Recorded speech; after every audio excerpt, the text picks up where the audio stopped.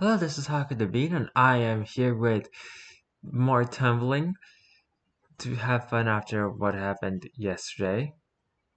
Kind of forgot that clever comebacks get so political sometimes. Anyway, let's get right into this. If you enjoyed the video, please leave a like on the video, comment down below, and subscribe to the channel. Let's freaking go. If they rebooted Austin Powers, it would either be the most tone-deaf, unfunny, incredibly offensive movie in years, or they do it right and really keep with the times and being very self-aware, and it would be one of the best films in decades. Austin Powers would be a massive support of trans rights because trans women means more women for him to shag.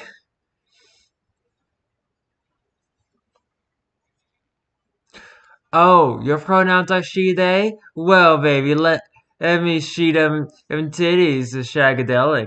Austin Powers discovers bisexuality and it blows his fucking mind. Immediately swaying. Today I learned if Walmart paid its employees the living wage, prices would go up only 1.4%. That means your Xbox would only be about $5 extra, and only about 50 cents to $1 extra for your games.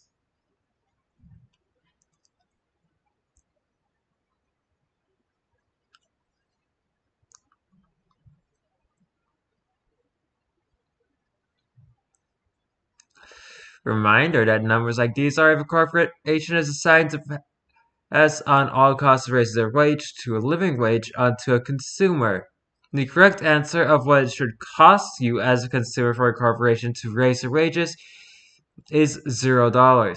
I like to see it phrased as the equivalent of if employees paid its employee if Rowan paid its employees the living wage, the family that owns it would have to take a 2% cut to their yearly profits, meaning they only make 294 million a year instead of 300 million a year. Just to drive home how little they would need to pass on the cost of paying their employees a living wage to their consumers.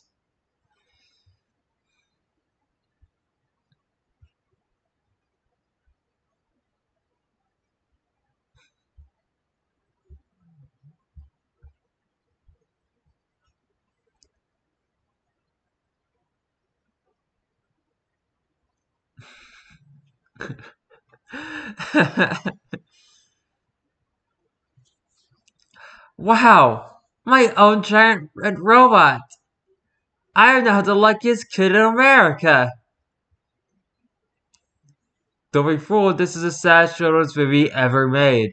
I like how he's the luckiest kid in America. Like there's some Canadian and a-hole with two giant robots.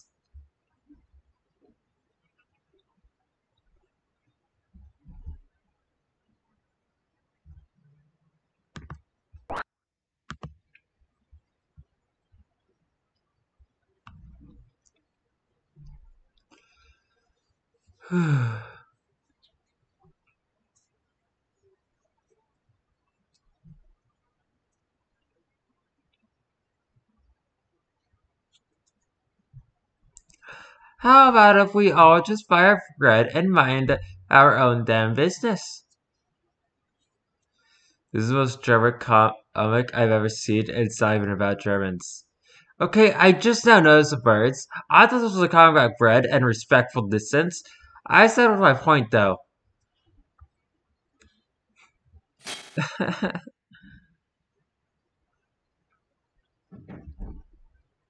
I'll zoom in for this one.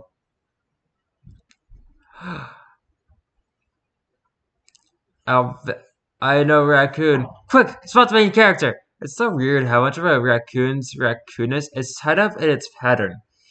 This looks like a completely different animal. Some sort of weird marsupial.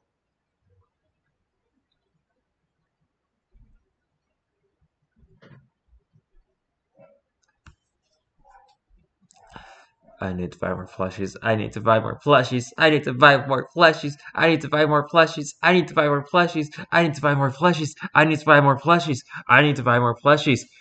This is an international terrorist wanted by the US government.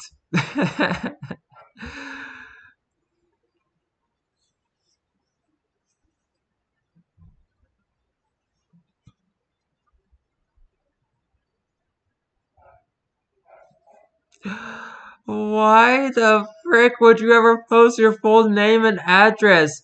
You stupid freaking jerk. You deserve to get swatted.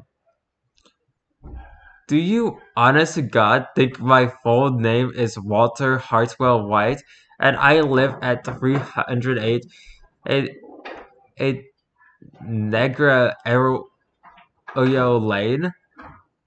That's a weird name.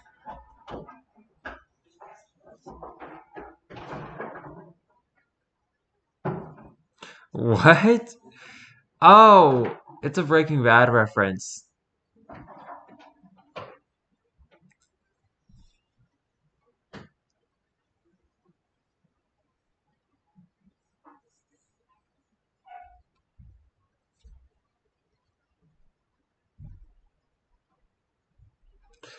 Constantly torn between if I show symptoms, I'm real and valid, and I can't show my symptoms because then I'll be a bother, so I have to internalize everything. Don't forget, if I can control my symptoms, um, are they still valid? And if I show symptoms, I'm manipulating the people around me. Also, if I don't show symptoms at any moment, I'm lying about having a mental illness, and everything is an overreaction.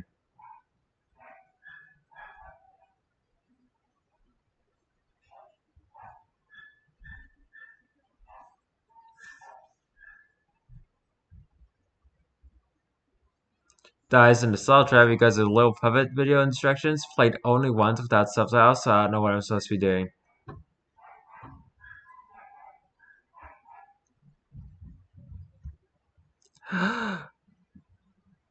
The prophecy is complete. Ignore the background noises, please.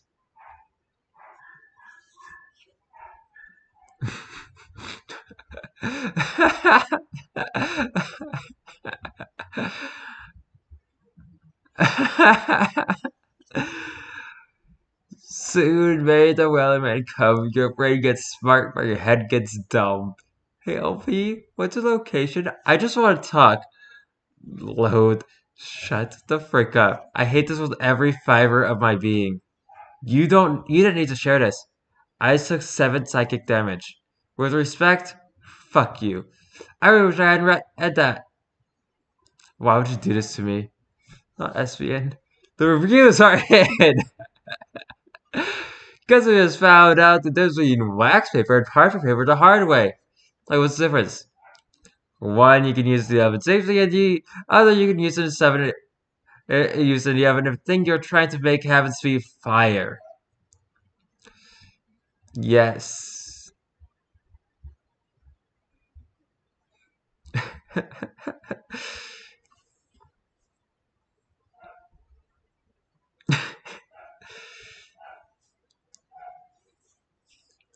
In 1930, in Adelaide, Shelby found an authorized for obtaining criminal confessions. The police put the suspects into a darkened chamber where they are confronted by a human skeleton with glowing red eyes that question, and said with a voice transmitted from the interrogator behind it, through a microphone in its mouth. A camera concealed within the skull was to record the confessions. What? Confess your sins to the crime skeleton!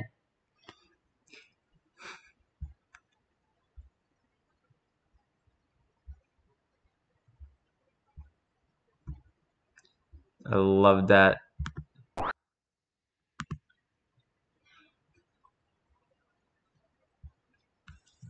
Customer, can we get a plate of French fries for the table? Me for his waiter. I don't think we're allowed to feed the tables.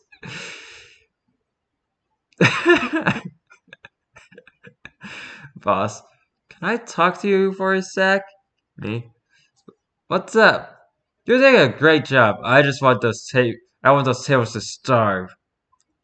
Just another day at the Mimic Cafe. The Mimic Cafe.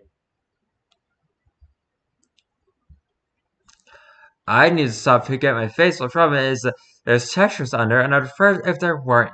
Absolutely devastated, we discovered that attempting to remove the textures will cause new, more texture, textures to appear.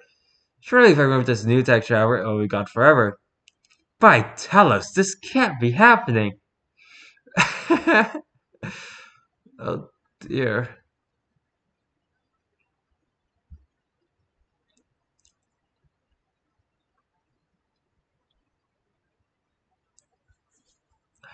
Can we talk about how chill this MFR is? Oh yeah, the King of Hyrule from the worst freaking version of Zelda, a game there has ever been, or it was a movie or something. I don't remember. Anyway, doesn't dress too flashy despite being the mother freaking King of Hyrule. Appreciates times of peace, seeing them as what any true warrior should strive for. Immediately, personally goes to aid Duke Onklet when Ganon was attacking, not to take a platoon of soldiers or Link or some crap. Despite being betrayed and sold out to Ganon by Duke Onklet, he says it's to hard labor rather than death or imprisonment. 10 out of 10 Monarch would vote for.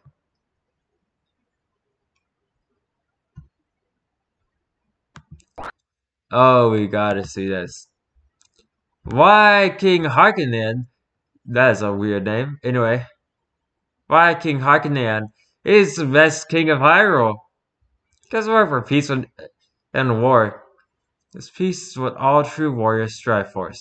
When Guo Odinem came to the king to tell how Gan had seen his car die, his first instinct was, how can we help? Clearly a selfless man willing to help another kingdom in need.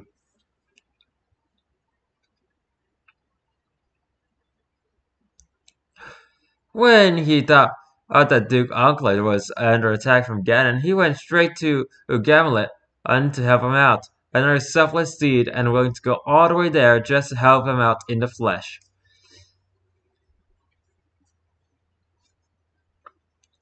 He soothes Zelda's tears and makes a smart decision by taking the Triforce of Courage to protect him.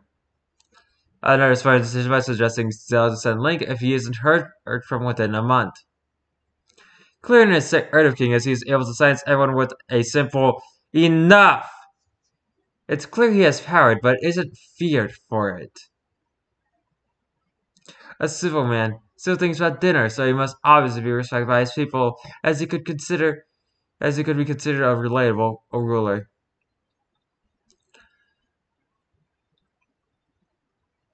Clearly formidable opponent in duels, as Link claims Ganon would be no match for the king. Thanks Zelda for saving him. Not condescending or unbelieving, but generally thankful for his daughter saving his life. Gives proper punishment to those who deserve it. Doesn't let that Duke Onklet get it out scot-free. Respect by his royal guards. He calls him Your Majesty and my liege, and follows his orders once again, showing that Harkonnen has power. Enjoys spending time with his daughter, holds her dear to him, doesn't put a lot of pressure on her, and enjoys her company. See the ending. I haven't watched any of this, so please just spoil it. I don't. I'm not watching that. Whatever.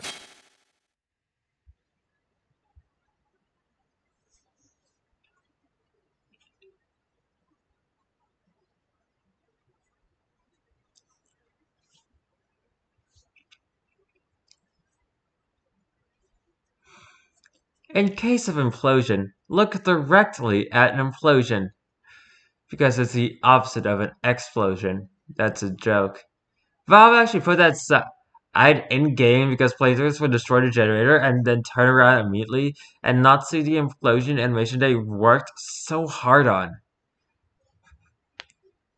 Dang.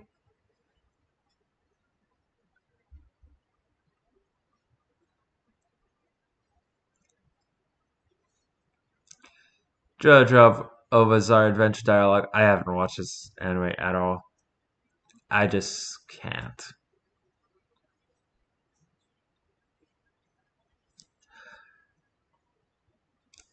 I'm going to eat this apple. JoJo Bizarre's Adventure Part 7 Steel Ball Run dialogue. I'm going to eat this apple. JoJo's Bizarre Adventure Part 7 Steel Ball Run closing arc dialogue. I'm going to eat this apple. JoJo's Bizarre Adventure Part 8 dialogue. This apple? Or was he going to eat this apple? Or my support character. What is he going to do with that apple? No, not whole. That is, I remember. That's right. I was going to peel this apple before eating it. Let me get this. Let me say it again. I'm going to peel this apple completely. Okay. What? Today, a regular customer came into my store and told me she'd finished Candy Crush. And to be honest, I didn't think that was possible. I thought it just iterated levels forever, but apparently it has 4,000 odd levels and it took her 4 years to complete.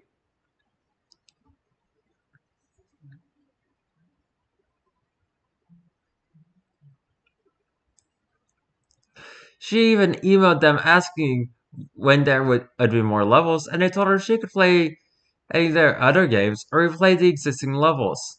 The only true gamer.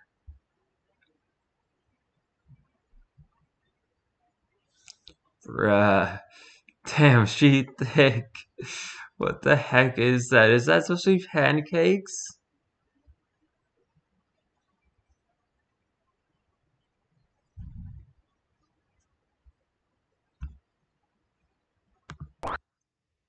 Hang on.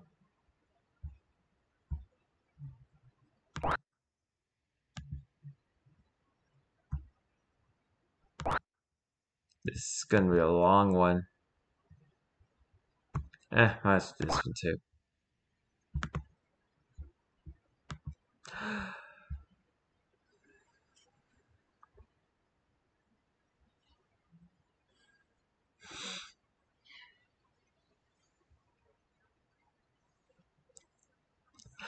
Where were you 20 years ago? 10 years ago? Where were you when I was new? When I was one of those innocent young maidens you always come to? How dare you? How dare you come to me now, when I am this? No, but guys, we need to talk about how important this scene is because the comedies have to learn about unicorns is they are so good and fear they'll only appear to young virtual girls. Because Molly Crew is a middle-aged woman who has been living with Vance for most of her life and is as far from innocent and virginal as you likely to get because she's so angry at this creature inviting everything that's society tells her she's lost. Everything she's thrown away through her own choices is here now. When all that the unicorn resents is long since behind her. Because she knows, in a way, that only someone who's been steeped in an oppressive system her entire life can ever know that she's missed her chance and doesn't deserve to be seeing a unicorn now. And you know what? The unicorn doesn't give two fricks about her virginity or about her supposed loss of innocence and purity. She's not repelled by Ollie being older, being experienced, being a full human person. None of us that ever mattered to unicorns. Only to people telling stories about them. Not only does she step in to physically comfort her here, but before long, this Bennett's wife becomes a friend, closer to her in more ways than Drake. This story is revolutionary, you guys, and I have a lot of feelings about it. I heard Peter as Beagle speak about this scene at a convention once. He said he just kept writing and writing into the scene, and suddenly here was this powerful, moving dialogue which came out very strong and natural, flowing directly from inspiration. He said it was one of those moments when the writer just gets really lucky. This is one of those scenes you never easily get when you're 10 and comes up and punches you in the face when you're 30.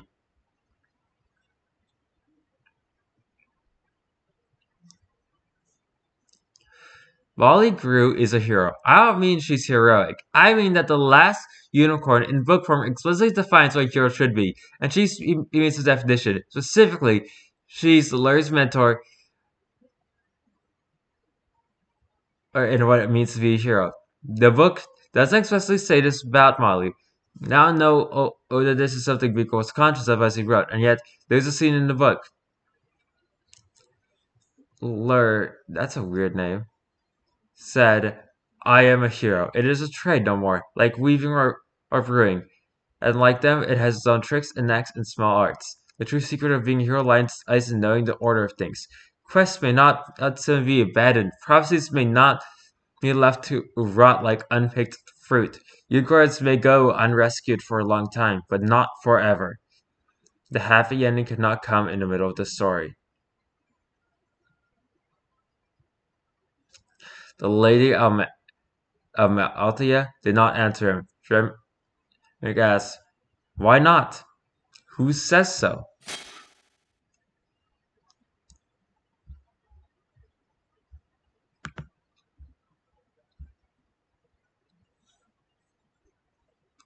Heroes, Prince replied sadly. Heroes know about order, about happy endings. Heroes know that some things are better than others. Carpenters, carpenters know grains and shingles and straight lines. Molly spent a lot of time thinking her role in life was the hero's lady. She shacked up with Captain Coley because she thought he was a hero and that was her role.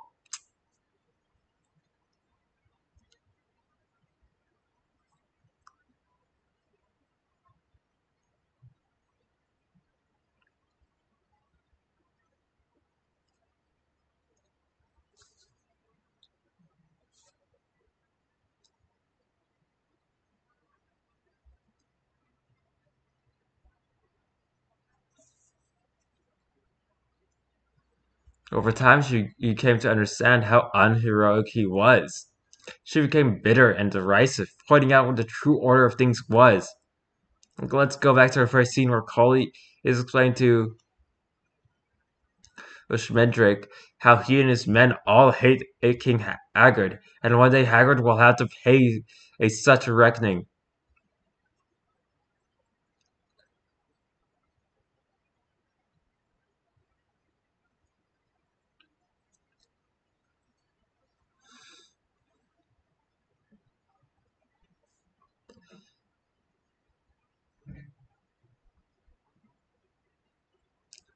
A score of shaggy shadows hissed assent, but Molly Grew's laughter fell like hell, rattling and stinging.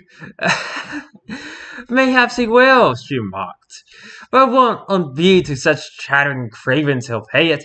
His castle rots and totters more each day, and his men are too old to set up in armor, but he'll rule forever, for all Captain Coley dares. Schmendrick raised an eyebrow, and Coley a flushed is red. You must understand, he mumbles. King Haggard has his bull. Ah, the Red Bull, Molly hooted. I tell you what, Ed Cully, after all these years in the wood with you, I've come to think the bull's not but the pet name you give your cowardice. If I hear that fable once more, I'll go down and down old Haggard myself. And know you for a enough, Collie roared. Not before strangers. He tugged the sword, and Molly opened her arms to it, still laughing.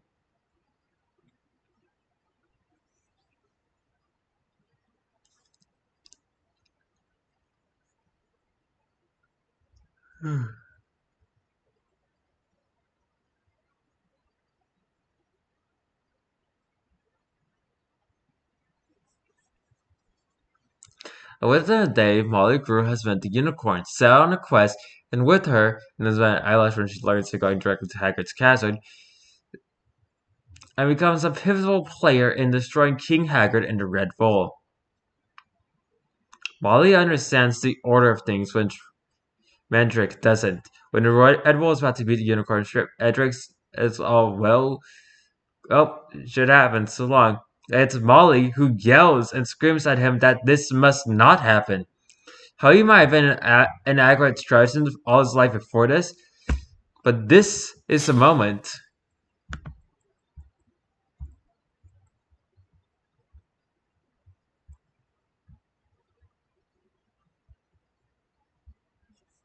When he has to draw deep on his true power to save her. So he does, and when he does, Wally understands how absolutely terrible becoming human is for the unicorn, which Mendrick it doesn't, even though he heard the unicorn say that Nikos would have done better to let a unicorn die than to make it into a man. And she didn't.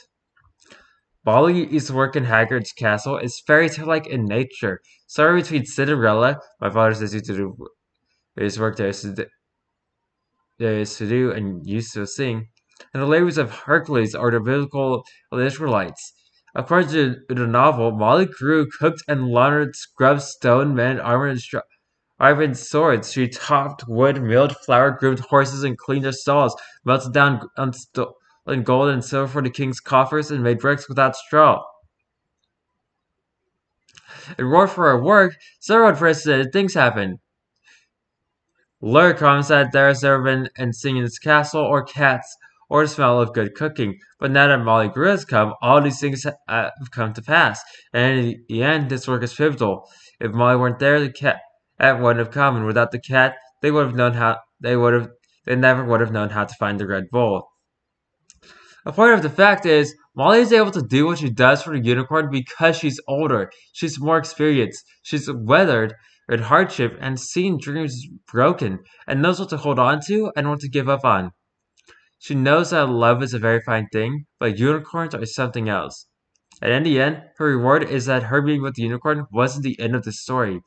When she had reached the end of her suitability for fairy tales, the last unicorn is Molly and Smedrick, who had lived for some time already, coming to their beginnings and settling them on the path for their next story, for the real work of their adult lives. I never watched The Last Unicorn.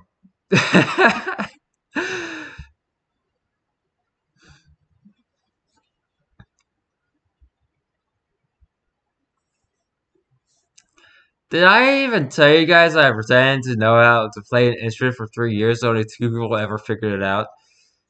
I don't mean I was like telling people I could play guitar. I mean I was sitting in band class, holding a French horn for my lips, and look at the music and not understanding of it or knowing how to play a single note for 3 years. Like two people who were my best friend who knew I was too stupid to play such complicated instrument, and the only other hornist in my section who had to desperately cover for me because he knew I had blackmail material on him. I only came in clean this year in my senior speech, and to this day, people still call me Melophony and the no-hit wonder. The no-hit wonder.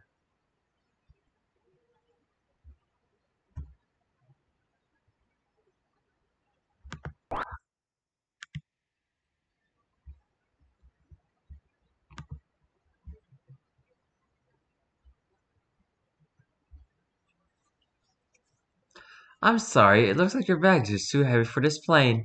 You'll have to remove some items and put them into your carry-on, which is going on the same plane.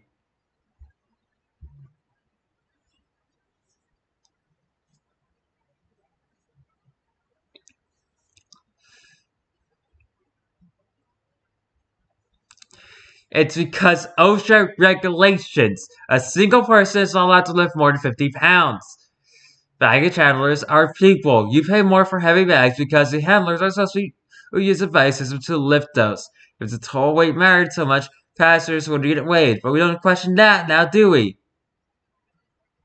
That actually makes the whole thing make a lot more sense. Thank you. Alright, I think that's a good one to end the video on. If you enjoyed today's video, please leave a like on the video, comment down below, and subscribe to the channel. I don't know what I'm doing tomorrow, but I guess we'll see you then. Until then, goodbye!